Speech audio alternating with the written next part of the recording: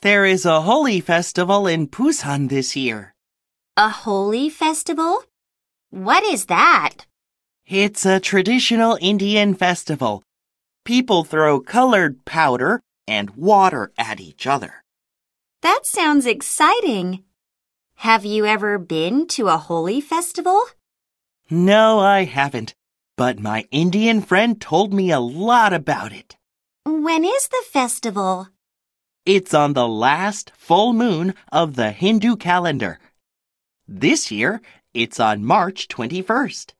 I'd like to go. Should I bring anything? No, but you should wear white clothes. Then the colored powder on your clothes will look more beautiful. Okay. Thank you for the information.